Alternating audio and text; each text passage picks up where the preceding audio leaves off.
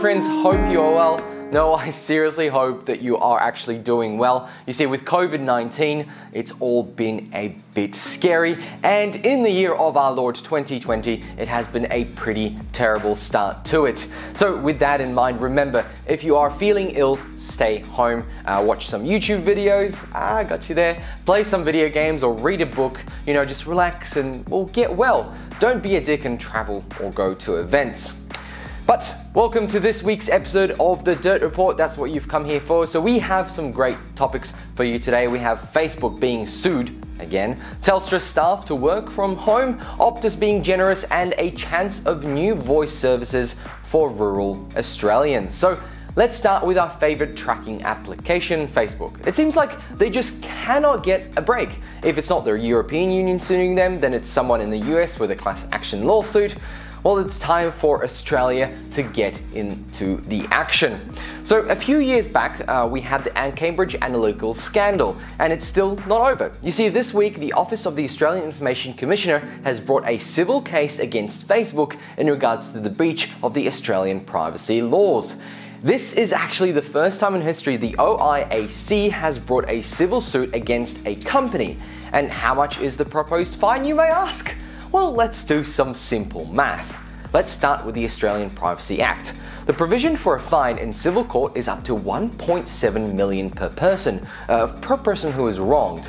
In the documents, the Commissioner states that there were 311,074 Australian Facebook users in the mix of the 86 million profiles affected by the Cambridge Analytica scandal. So that times that, we are looking at around $539 billion for a fine. Some crazy amounts. Well, let's have a look at the statement from the Office of the Commissioner. I have also linked that below for your reading pleasure, since you've got not much to do if you're in quarantine. And if you notice a smile on my face, it's because I am very happy to see Facebook get what they deserve.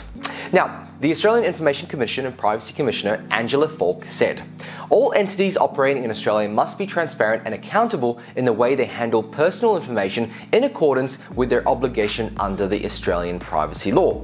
We consider the design of the Facebook platform meant that users were unable to exercise reasonable choice and control about how their personal information was disclosed. Facebook's default setting facilitated the disclosure of personal information, including sensitive information, at the expense of privacy. We claim these actions left the person data of around 311,127 Australian Facebook users exposed to be sold and used for purposes including political profiling well outside users' expectations." If you are aware of what the scandal is about, feel free to skip this next part. If not, stick around. This is what Facebook is being sued for. You see, Facebook disclosed personal information of Australian individuals who are friends of other people who installed an app called This Is Your Digital Life. Those affected did not install the This Is Your Digital Life app, their Facebook friends did, you see. And unless those individuals undertook a complex process of modifying their settings on Facebook, their personal information was disclosed by Facebook to the This Is Your Digital Life app by default. Facebook did not adequately inform the affected Australian individuals of the manner in which their personal information would be disclosed, or if it could be disclosed to an app installed by a friend, but not installed by that individual. Facebook failed to take responsible steps to protect these individuals' personal information from unauthorized disclosure. Facebook did not know the precise nature of extent of the personal information it disclosed to the This Is Your Life digital app, nor did it even prevent the app from disclosing to third parties the personal information then obtained. But the full extent of the information disclosed and to whom it was disclosed is unknown. What is known is that Facebook disclosed the affected Australian individual's personal information to the app, whose developers sold personal information obtained using the app to the political consulting firm Cambridge Analytica, in breach of Facebook policies. Well, as a result, the affected Australian individual's personal information was exposed to the risk of disclosure, monetization, and the use for political profiling purposes. So here we are today. Australia is suing Facebook for billions, and we should not feel sorry for for Facebook at all. Let me know in the comments below if you think you have been affected or if you are one of the people who actually affected the other person. Maybe the other person owes you a bit of cash after you get some moolah back from the government. So, amid the COVID-19 virus outbreak, we get to step away from Hollywood and see how the real world actually responds to a pandemic. So far, it turns out we're all idiots, but nonetheless, we also get to see how employees are treated, how companies respond, and how our government responds. So, this week, Telstra has taken precautionary steps with their workforce. All travel and events over 25 people have been cancelled, and I'm sure this is the same for many other large corporations. But in regards to these topics, Telstra is a topic. So, they have asked most of their workforce to work from home. However, not all employees can work from home. A fair-sized group will have to stay on, those who are essential to work on site or in the office to very specific cases. But in better news, earlier this week they enacted a new global epidemic and pandemic leave policy, stating that there will be an added support of peace of mind for our people, whether they're permanent, fixed term or casual. A very, very good move from a large company that gets a lot of flack. Now, further to that, Telstra's Group Executive for Transformation, Communication and People, Alex Bodenek, said in a blog post on Friday, "If a member of our team doesn't have sufficient sick leave to cover their absence or carer's leave to look after an affected family member, they'll now have access to additional paid leave.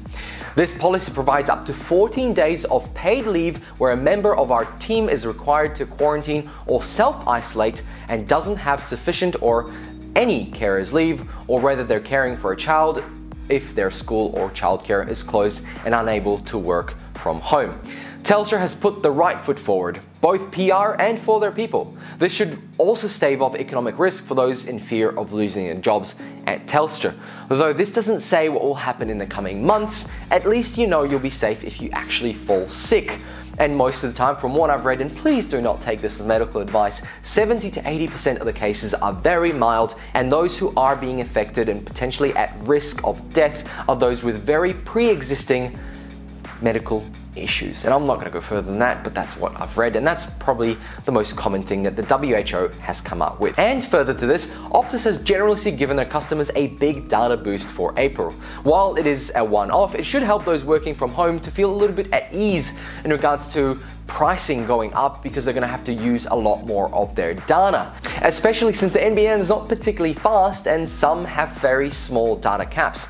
And actually that in fact is a problem in itself, as there are calls for other providers like NBN to follow suit and help mitigate the data usage of those soon to be working from home.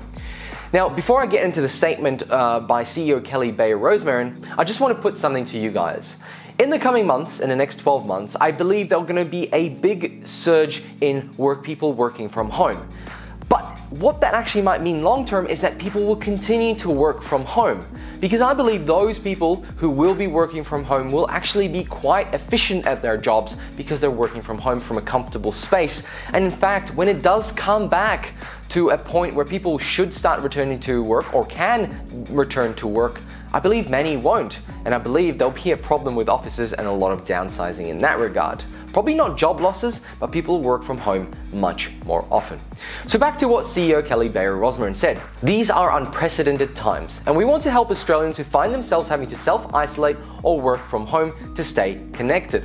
We understand how much it means to customers to stay connected with their colleagues, classmates, family and friends. Access to data is critical, so we are playing our part in helping the community with our additional data offer. So eligible postpaid mobile customers will receive a one-off add-on of 20 gigabytes of data during April 2020. There could be some good news for rural Australians. First off, the government is looking to ditch their contract with Telstra, which doesn't actually sound very good, who at this stage provides and services the voice lines for rural communities. The trials aim to demonstrate and assess the effectiveness of new ways to deliver voice services in rural and remote Australia, potentially to increase choice for consumers in those areas. Under the trial, it is expected that end customers will pay to keep their existing Telstra services and then be supplied a free trial service with all their calls routed to this trial service. The trials will be conducted as part of the $220 million Stronger Regional Digital Connectivity Package announced in March 2019. The package was a key outcome from the 2018 Regional Communication Review. And finally, July this year, the trials will start. However, there is a large list of requirements that have been built over time from the previous USO system. Things like reliability, timely installations, repairs, special features like forwarding. From my point of view, these are minimum requirements for any communication service offering. But here we are. There's going to be potentially some question in regards to telcos who can actually achieve all those things. You see, the telcos who have put their hat in the ring, and even NBN Co has come to the party. But in fact, the solution that NBN Co has suggested is using fixed wireless systems for these voice calls. And this comes with a lot of caveats. Here is what the NBN Co submission said. The voice needs to traverse 34,000 kilometers to the satellite in geostationary orbit around the equator and back again. Even traveling at the speed of light, this means a 125 millisecond delay. Now, NBN Co's informal testing for voice and video calls indicates a small delay that is almost imperceptible. You wouldn't be gaming on that service, but voice calls should be okay. Well, calling from one voice service over satellite to another satellite service means a double hop in satellite transmission, and the delay is more noticeable. Not only that, satellite services have other reliability issues, such as periods of service interruptibility due to weather events, meaning high-quality voice calls will be very problematic. Voice calling has been the most underfunded system, with high-quality video calls, voice calls from things like Facebook, even though they're listening. They've been available through online platforms like Discord and other systems. There is a level of expectation that is coming from the public that is available everywhere else. Now, once the trial starts, we'll find out more and people will be able to test different services, and this is, like I mentioned, free of charge during this period. You just keep paying for what you had before. And until then, we won't really know much until something gets chosen by the government. Friends, thank you very much for watching. Hope you enjoyed this week's episode, and remember to stay safe out there and, well, wash your hands, friends. Come on, it's not that hard. I don't know why we keep reminding people. I think it should be a bit of a standard thing. In any case, if you like this video, then tap that like button. And if you'd like to see more, please consider subscribing. It really helps out this channel to be noticed and more people will see these news. Thanks for watching and bye!